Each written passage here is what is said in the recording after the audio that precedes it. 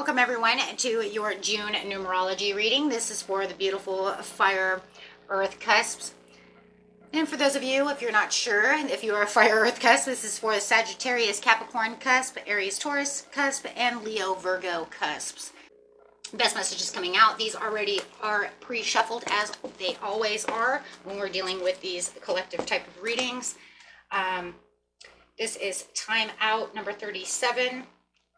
Guys could be seeing 3s and 7s. Remember, this is angel numbers and numerology, so they have their ties together.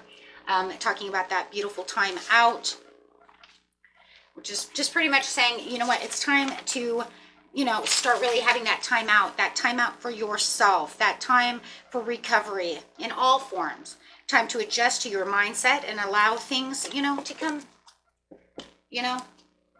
come into your life, allowing those doors to open. If we let go of things, we allow new things to come in. And that's really what it's telling you. Time to rest, time to take that time out for what? This beautiful change that's coming in. So the 5 is talking about this beautiful change. Okay. And 11, individuality. That 11 is going to break down to 1. So that is going to also talk about yourself. 1 being the new beginning as well. If we kind of look at these together, we are kind of looking at a 611 angel number going on over here, which is going to be about, the 6 is going to be about that harmony. And then, of course, the 11 is going to be that new beginning, that feeling that this is a place for me, right? So that you're on the right path towards that enlightenment and all forms of growth within yourself. Having the Seraphim of the 963 Hertz. She's also number 21, which is talking about that balance and that new beginning again. And then, of course, that 2 + 1 is equaling 3. So there's that harmony and that joy again. So the Seraphim of 963 is talking about number 21 over here. Let's just see what she says over here when it comes to the situation. Press message, please, from her.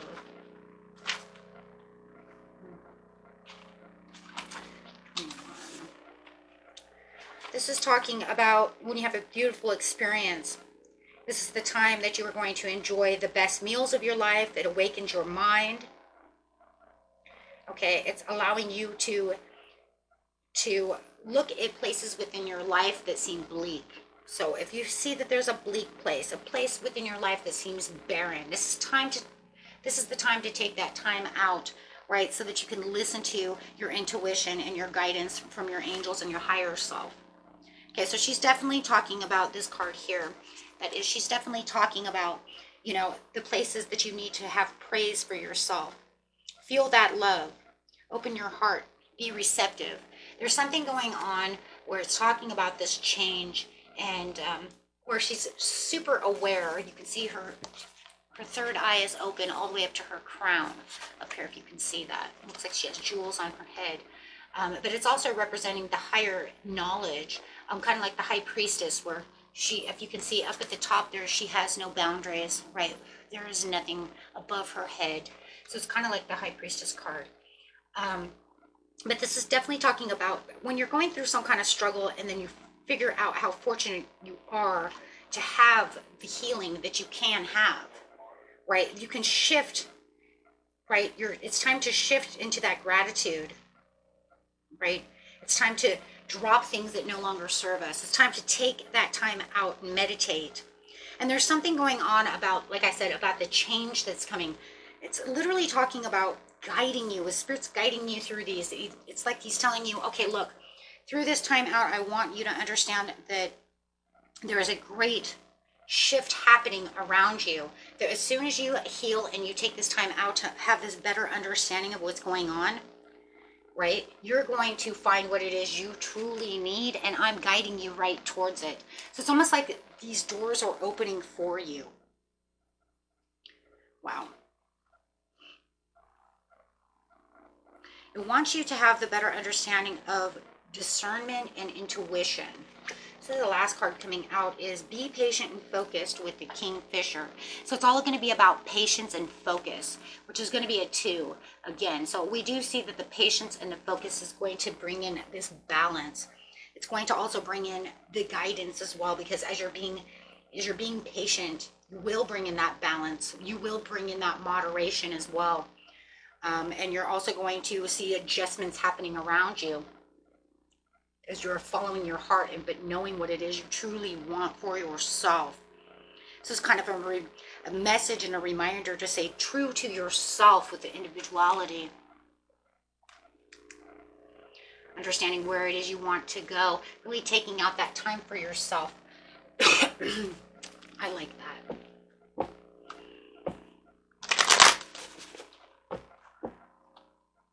Okay, so let's grab a card over here.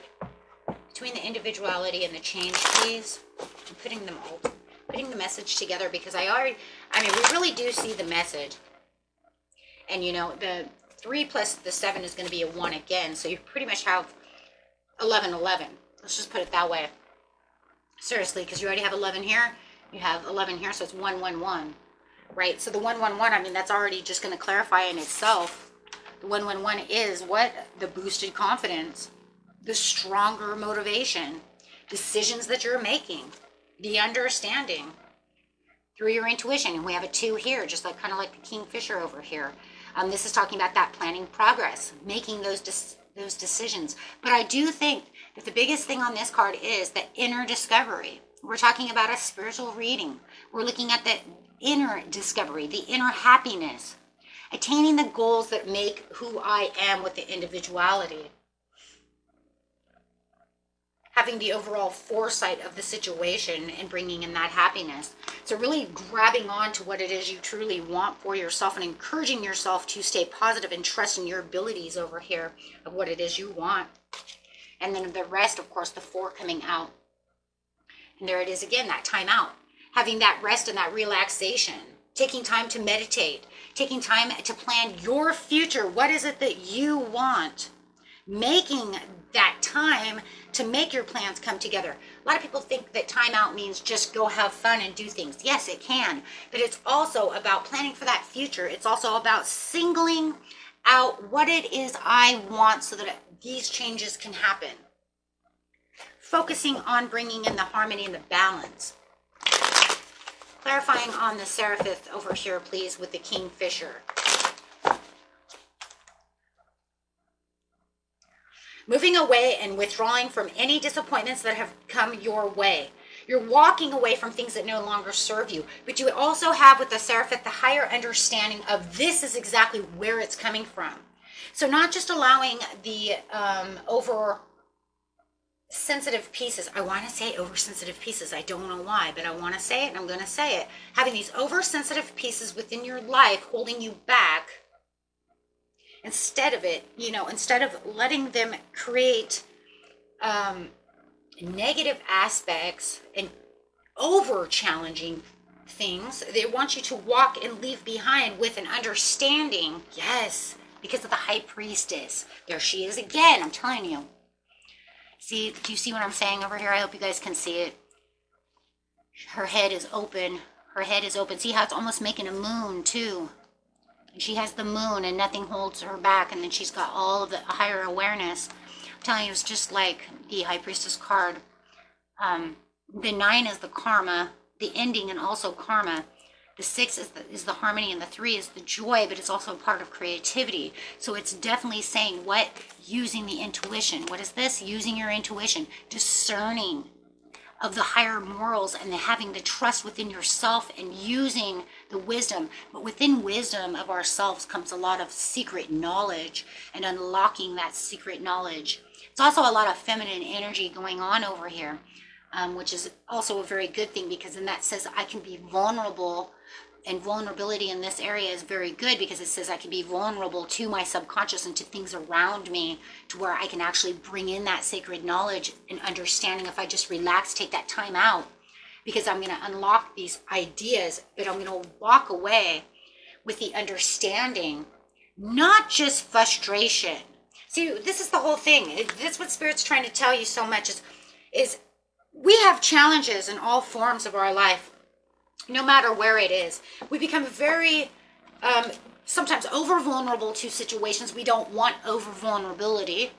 We don't want it to put us into a box or into a place of depression and over challenging times. So what it's telling you is, I want you to take the time out to look at the challenge in itself and find that guidance and intuition within yourself to walk away gracefully, saying, I understand the challenge. I get it now. I understand where this is going.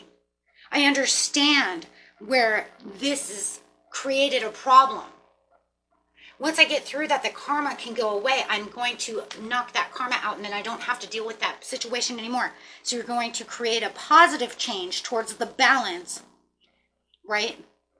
And making and putting in the effort for your own work, but giving yourself kind of a baseline understanding. That's really what it is. Basically giving yourself a baseline, saying this is where the problem is, so that can change. You'll move ambitiously away from it. Why? Because everything in life that we do, no matter how big the problem is, it's saying we have an understanding within ourselves to get past all of these problems. We're given these problems as a challenge for growth and development.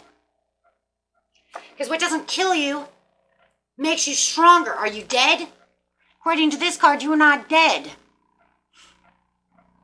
The situation is dead, and you need to, move past the situation. And it's hard because now you're going to say, I'm going to actually use my intuition, but I'm going to kind of move past this with kind of a blind faith. That's the Fool card, isn't it? Right? And there it is. The World. Saying, this is where I'm going to move. This is where I'm moving towards. This is where my strength is going to come in. This is where my enlightenment is coming in as well. This is where my completion is. And as soon as I do so, and I look at it with the focus of the King Fisherman card over here, but I have to use a lot of patience. Because with patience comes understanding. If we look at everything very impatiently, then the world doesn't change. When we wake up in the morning and say, well, how come today is not better than yesterday? Because every day takes a different step, a different turn.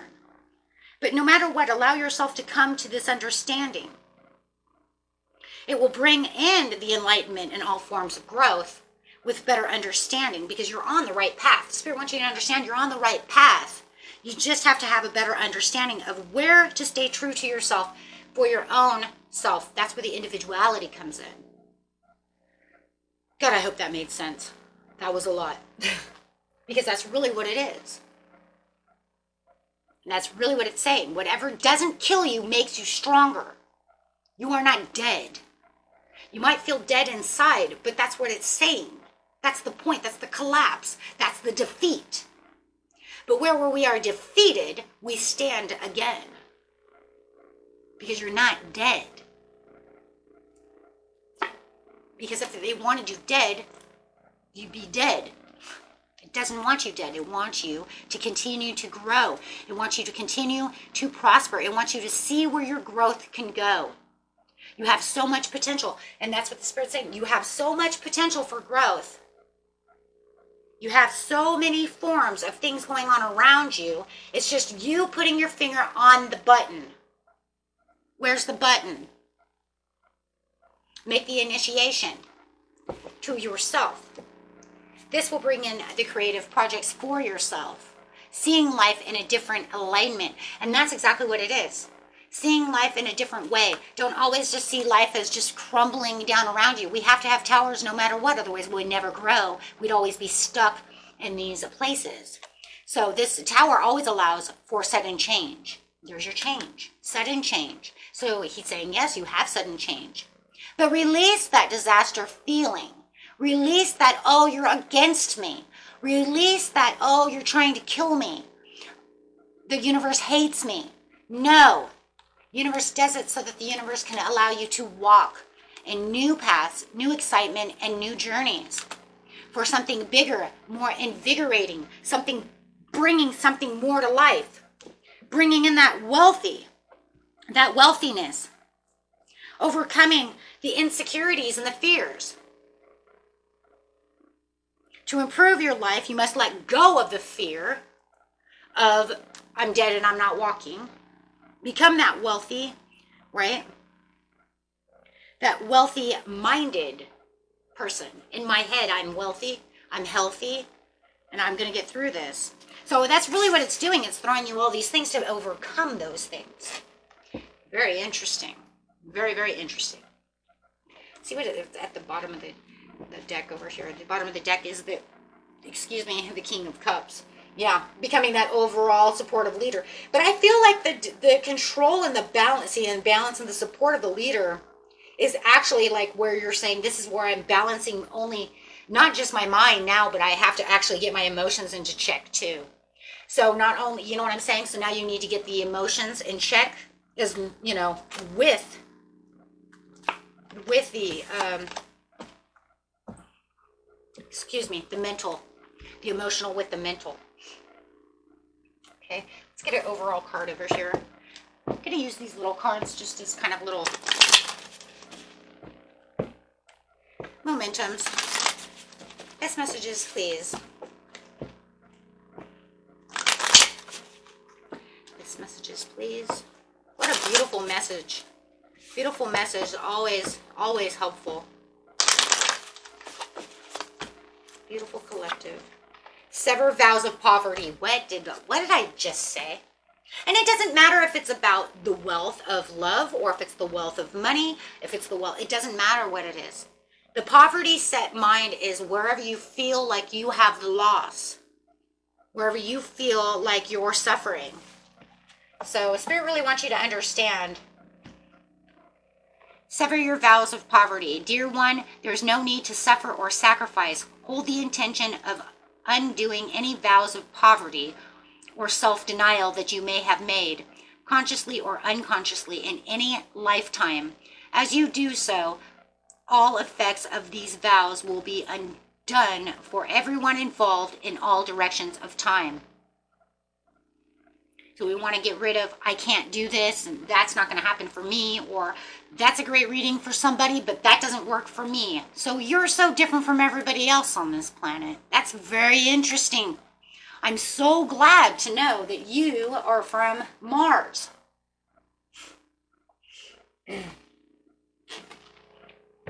Because that's the mindset. See, now I change that mindset, change that frequency, change the mindset, because that mindset is disempowering. Because now you're saying, I'm not human, I'm Martian.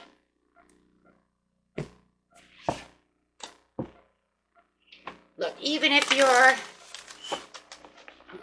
a star child, even star children will tell you, soul may be from here and here and here, but I am human because I am here, right? Absolutely. Okay. Okay, my friends. Till next time. Peace and love. Bye-bye.